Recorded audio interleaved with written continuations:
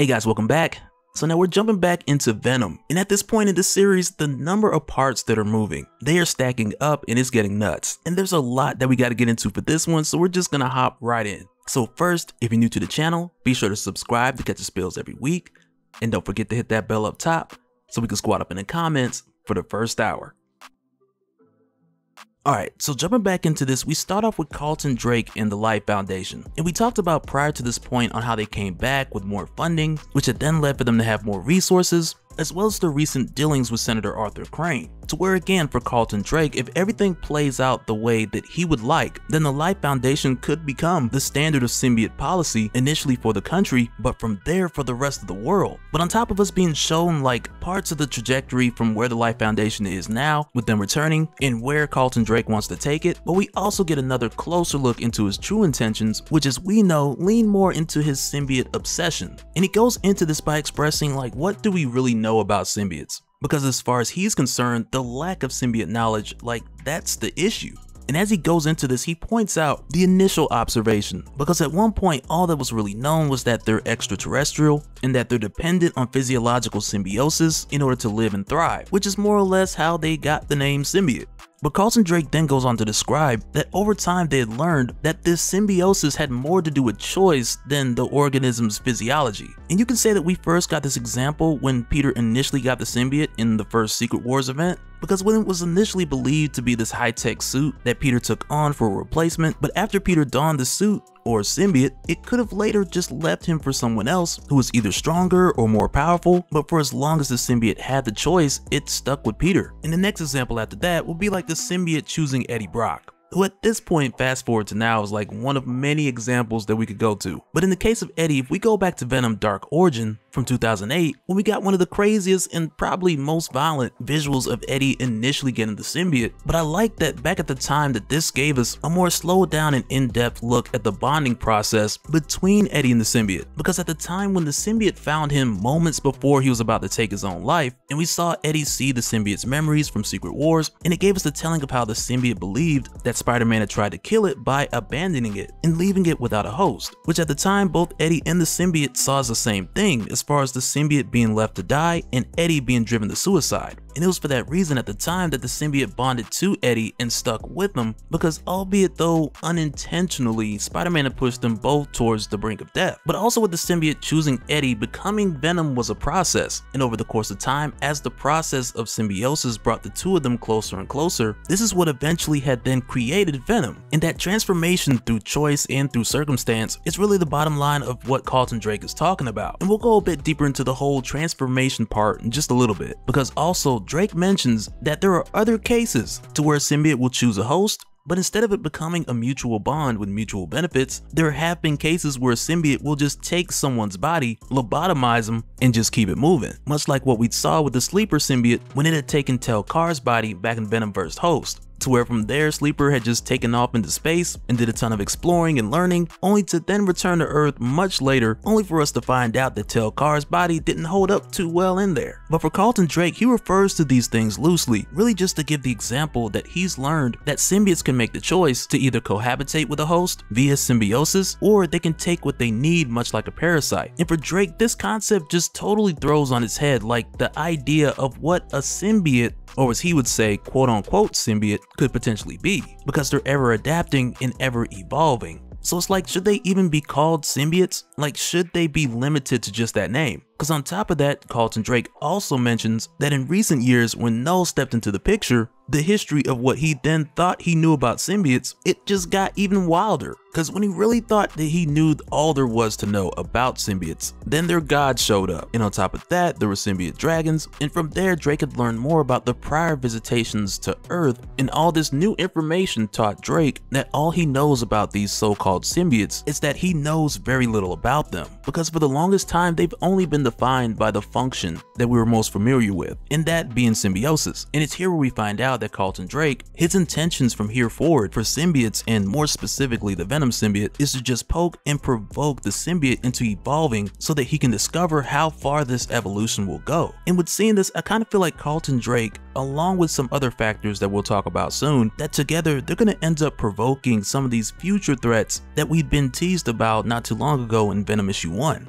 and possibly even in a Terminator 2 type fashion where you try to stop the future but you end up making it happen type thing. Because the Terminator references in this series so far are pretty heavy. But then after this, when we then jump over to the Venom symbiote, we find that he's kind of losing it right now. Because with him seeing Eddie's physical body destroyed and him not being able to reach out to Eddie or sense him anywhere, it truly has him legit believing that Eddie is dead, which by itself has the Venom symbiote feeling like it's lost its home, or even a part of itself, if that makes any sense. But then on top of that, the Venom symbiote kind of goes through the history of where it's been and what it's come to now at this point, and in a lot of ways he feels like he's been reduced tremendously. Whether it was what he endured when he was captured by Hazemancer, or when he originally bonded with Tel-Kar and made him a Kree super soldier, and on top of that you have his time with Peter and everything that he's been through with Eddie, which all just bring him to a place now where he's just a dog. And he admits that there's been times where he's thought about leaving Dylan and everything else that's out here to kind of just sort itself out, but every time he gets ready to leave, he thinks about how badly Eddie wanted the best for Dylan, and the Venom symbiote realizes that he's all that Dylan has. And with them sticking around and helping Dylan, it's still kind of a tricky situation because for obvious reasons, Dylan doesn't really trust the Venom symbiote right now. But even with that being the case, he's going to stick around and watch Dylan's back because he knows Eddie would want someone to look out for his son. But also I want to say, like, even though at one part the Venom symbiote's kind of like, okay, I'm not your father, but I'm all that's left of him. And when I see that, I can't help but go back to like just the thought that the Venom symbiote is kind of a tertiary parent in the whole scope of how Dylan even came about. And really that's one of the things I hope to see touched on a bit more in the future, as far as the Venom symbiote literally being family with both Eddie and Dylan, because I don't see why that wouldn't be a thing.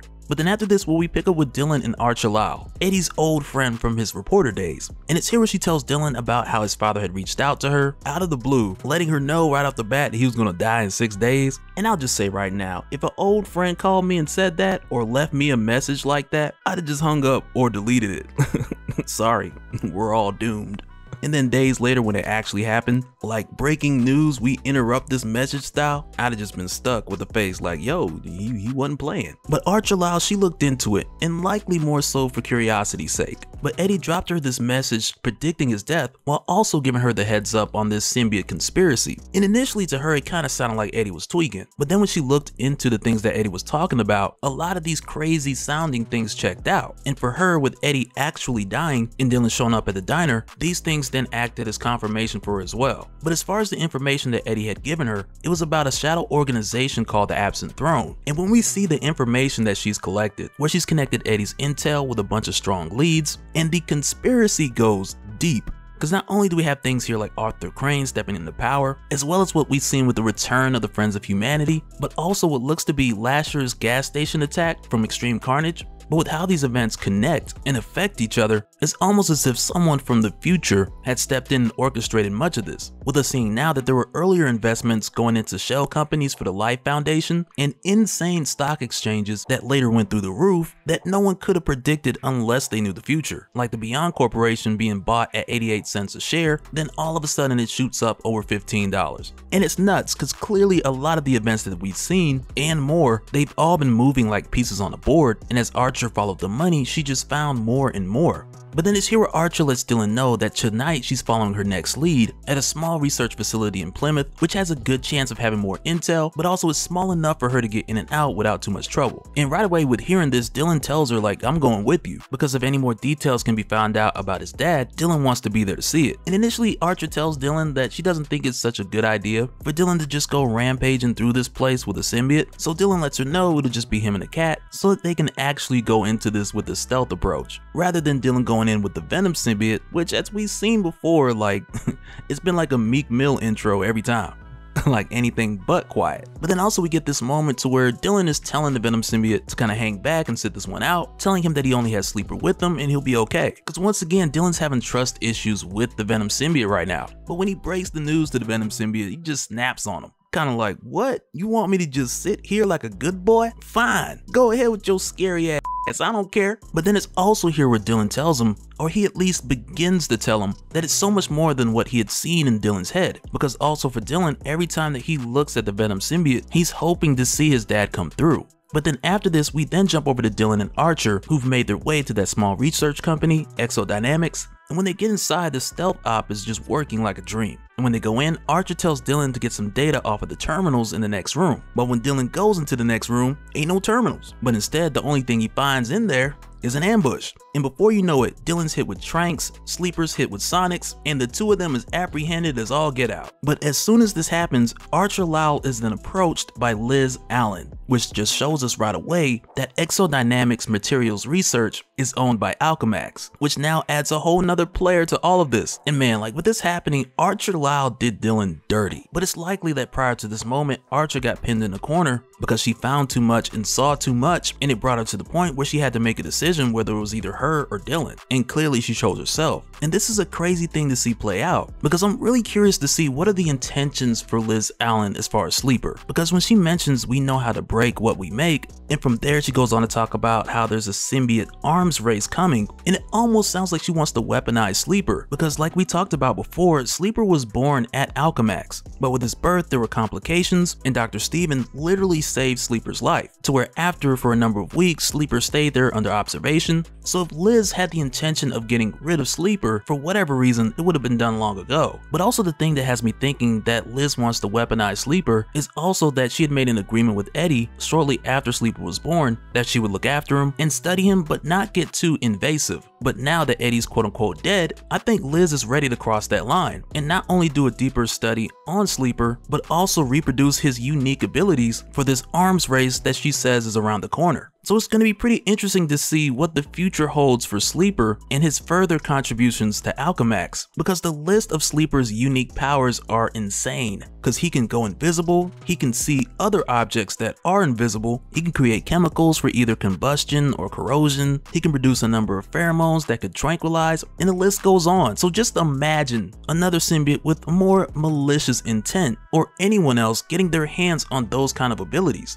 Like, that's going to be a sight to see, if that's where this is going. Because on top of this, also over at the Life Foundation, we see the other side of this arms race. Because it's here where Carlton Drake shows Mr. Carson, who he's been talking to this whole time about the symbiotes getting more powerful and constantly evolving, and he shows Mr. Carson this suit that he had made for him. Because this is the next step in not only combating, but also provoking symbiote evolution. So not only with everything going on do we have this arms race between Alchemax and the Life Foundation, but for Carlton Drake with the Life Foundation, he's not going into this because he wants to lead the arms race, but he just wants to escalate this thing through the roof. And I feel a little bad when I say that I kind of want to see him do it, because at this time with Drake having his sights on the Venom symbiote, and the Venom symbiote truly being alone right now and not in the best place, and it's crazy to say, but with the Venom symbiote's condition right now, it's almost like it's in the perfect place to be broken and transformed. Because with the things going through that symbiote's mind right now, it's almost like he's back in that church with Eddie. But with the Venom symbiote being hurt even more now, there's no telling what he's going to become next.